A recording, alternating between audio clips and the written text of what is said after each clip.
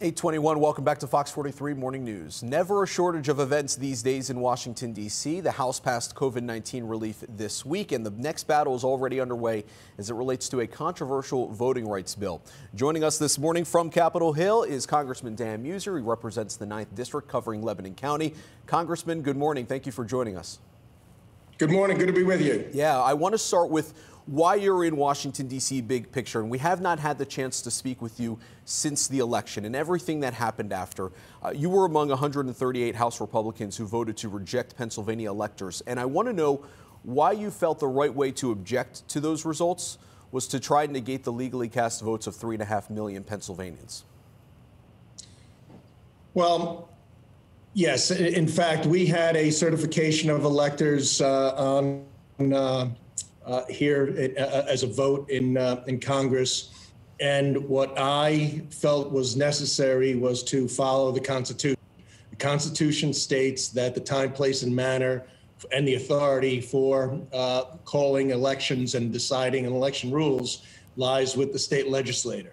We had, over the course of the 4-6 weeks prior to the election, Secretary of State from the governor's office that changed the rules along the way. That said signatures didn't need to match on ballots, allowed ballot boxes to be placed anywhere. The signature's not matching, though. I have to interrupt you because the signature's not matching. That is something that there was no law up to that. The legislature did not act on that. So that was technically not illegal. It's required for polling places. So in person, you needed to have a signature match. That's existed for decades. And the decision was made by them that mail-in ballots, they needed to match, by the way, for the primary. That was in June, but they no longer needed to match for the general because there were a lot of mail-in ballots that were disqualified. And listen, courts held this up as well. It was not an easy decision to be made. It was all about election integrity. It had absolutely nothing to do with who wins or loses, but it had to do with the accuracy of the ballot count and one citizen, one vote. And that can't continue. Matt, I'll ask you this. If they have that sort of authority, what would stop them from saying, hey, you can vote online in Philadelphia because I hear it's going to rain? They do not have that authority. It lies only with the state legislator. And what I objected to was the manner that the rules were changed by the Secretary of State. Was your election win legitimate? Appropriate to do. And by the way, the previous 3 Republican elections where a Republican won presidential, we had Democrats object. No one said a word. No one said a word. Nancy Pelosi, in fact, defended them, and I quoted her on the House floor. Was your election win legitimate, sir? A lot of nonsense. It had nothing to do with overturning or disenfranchising, just following the constitutional rules as they exist. Was your election win legitimate? Listen, was my election legitimate? What matters is Biden's election was legitimate, but you cannot change the election rules, which causes inaccuracies. And that did occur. Inaccuracies did occur during the course because she had no authority, the Secretary of State, to change the rules. So maybe my vote count was off. It probably was. But, you know, on the same note, we didn't have the same sort of, I didn't have ballot boxes put all over my district like was done in other areas like Philadelphia and Pittsburgh. Well, I didn't have the high level of mail-in ballots that they had. The counties decided. Perhaps, you know, let's do it again, but let's do it with integrity this time. I want to move on to H.R. 1, and for people who are unaware, this is a voting rights bill named in part after the late John Lewis. It would allow nationwide automatic voter registration when you go to the DMV or other government agencies, same-day registration. Every state would have to allow the option for mail-in voting. It is essentially designed to make voting easier. Why are you opposed to that? Well, it's removing the authority, as I was just stating, of state legislators, and it's bringing it all to Washington. It also calls for taxpayer dollars being used for elections with a 6-to-1 match. So in other words, if someone running for Congress, and it's only for federal elections, by the way, gets a $200 donation, the taxpayer, whether they are for that candidate or not, is in for 6 times that. So the taxpayer is in for $1,200. We've never before had anything like this. It's unbelievable. It is a big-time power grab. It removes states' rights. You know, many states do have voter ID, Matt, and I don't know what your thought is, but most people don't really have a problem with the idea of voter ID. This removes, but it should be the state's right to institute that. This HR 1 removes all of those rights from voter ID, allows ballot harvesting. It basically takes the rules that exist in California and applies them to the rest of the country. Washington should have no business in this.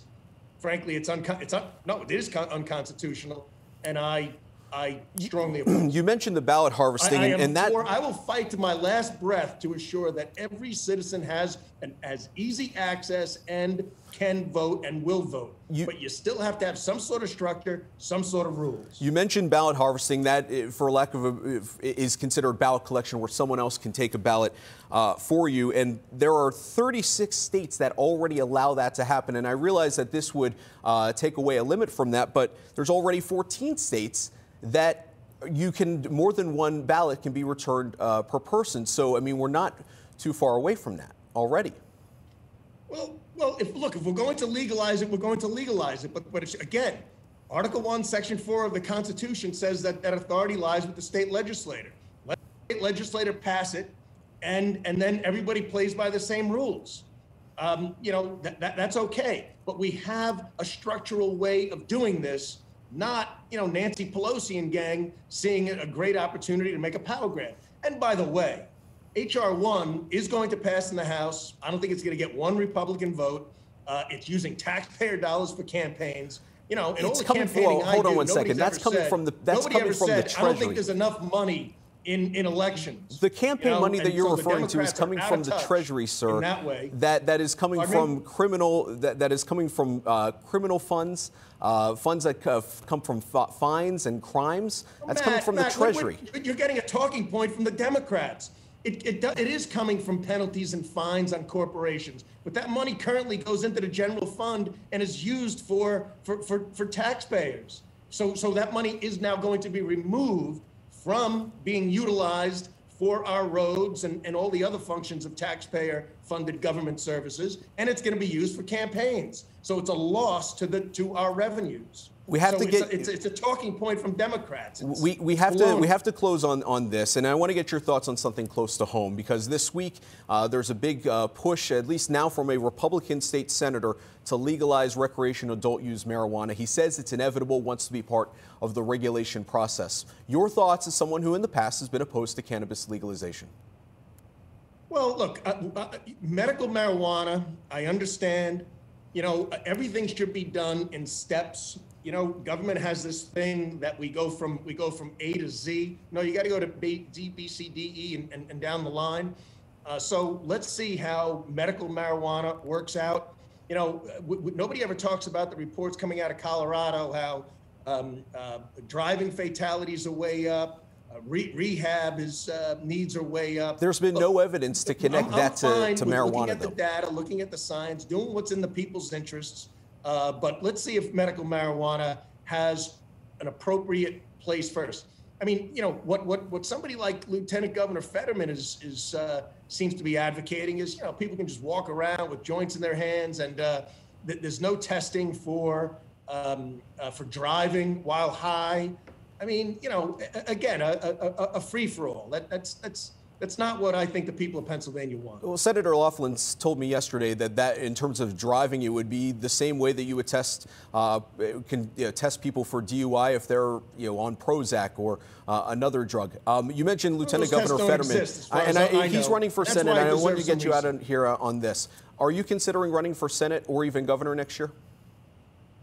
I am committed to public service. I want Pennsylvania to be as great as it can be for the most number of Pennsylvanians possible, if not all. I do think with the governor, Pennsylvania can in fact be the new Texas, or be in the top 10 of places people want to live and expand their business and thrive and raise their children.